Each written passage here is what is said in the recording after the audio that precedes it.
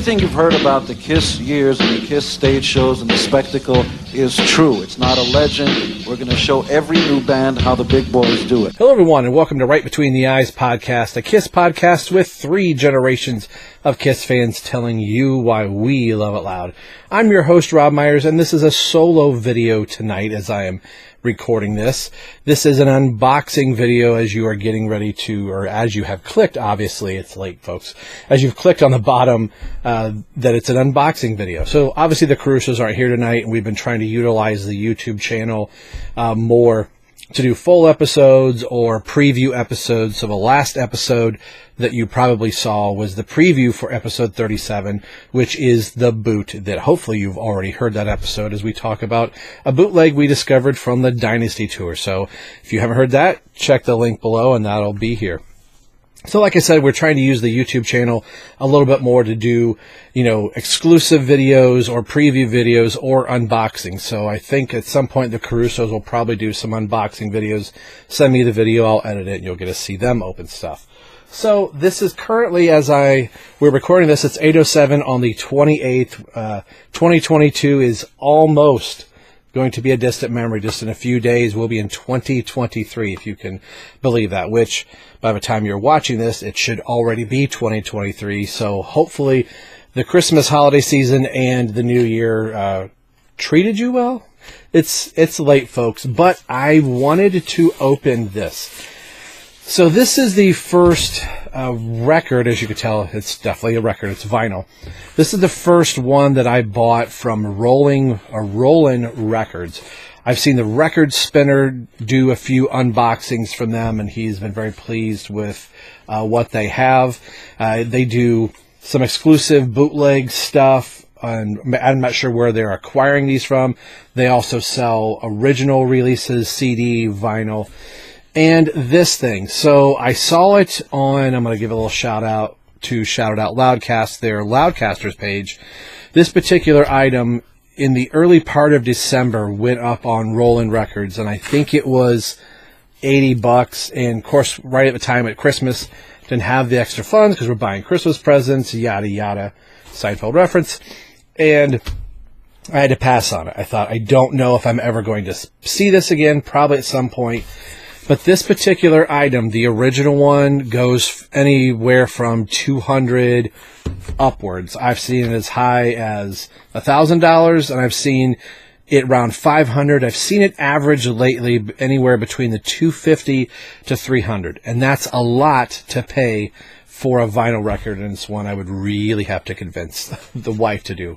And of course, she would say no, but I saw, like I said, this particular one I saw for $80, and I was able to purchase this one for $50. It was like $49.88, I believe, was the total on their website, which I thought was, heck, even $40 cheaper than from when somebody had posted it on the Loudcasters page.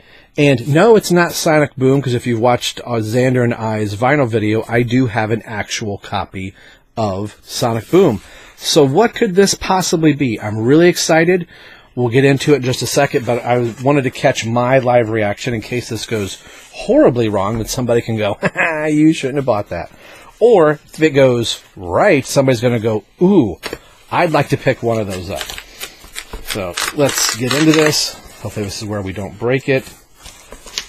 I'm really excited about getting this. And Xander and I talked on our vinyl episode, RBTE Vinyl, that this is probably going to be something that is just probably going to elude our collection.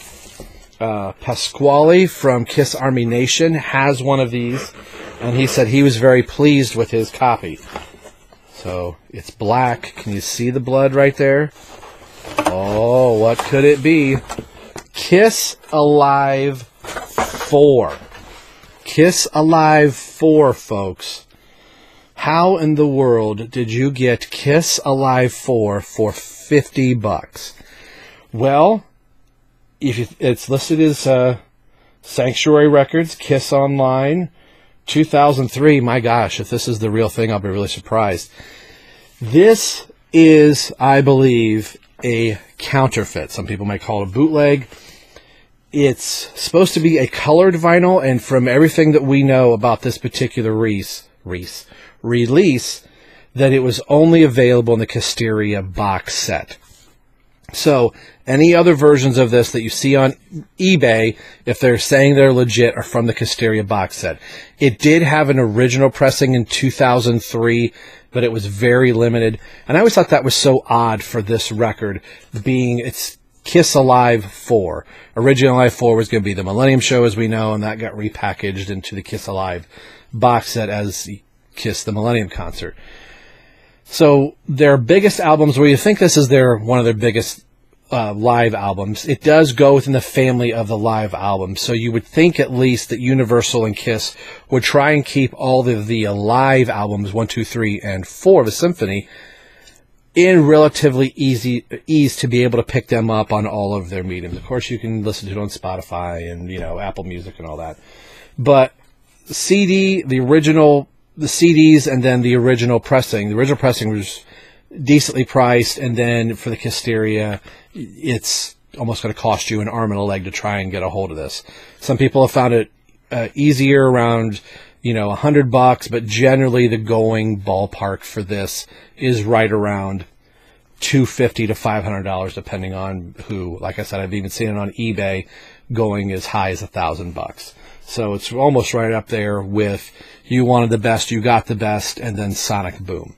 So I won't rattle on too long, so I want to at least open up. I think because this is, not an official and it's a counterfeit, I'm going to be perfectly happy with this, because this is probably the only way I'm going to get this in my collection to say I have a copy of it on vinyl, where my vinyl collection of Kiss albums is almost going to be complete unless I start going down, variants and, get the Czechoslovakian cover or, pressing and those type of things.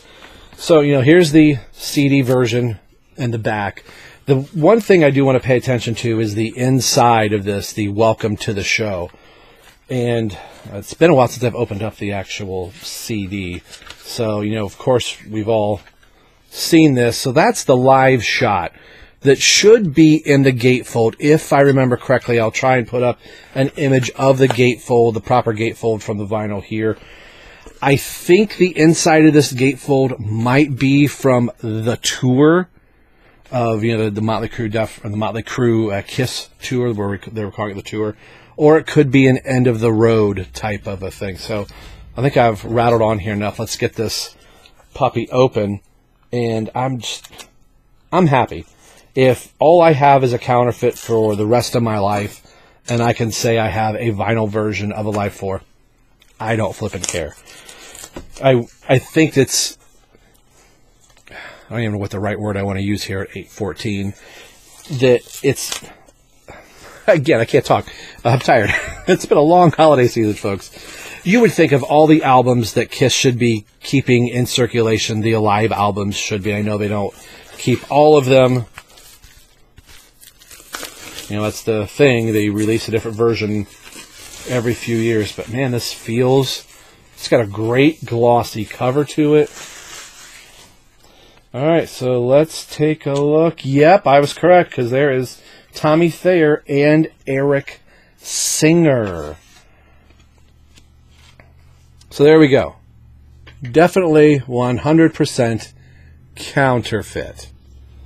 I do not care.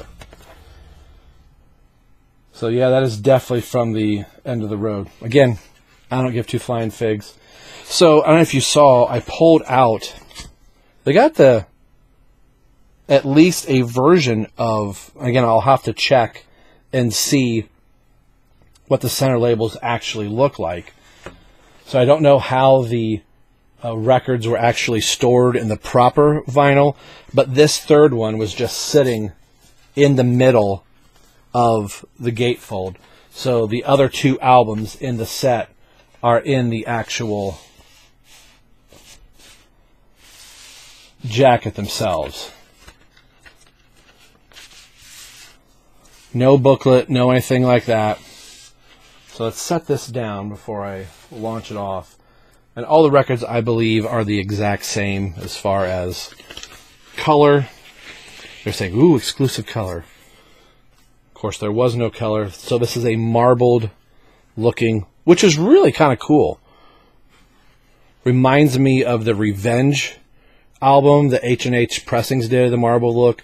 And this also kind of reminds me of the Kiss Online exclusive for the Revenge album. It's less shiny silver.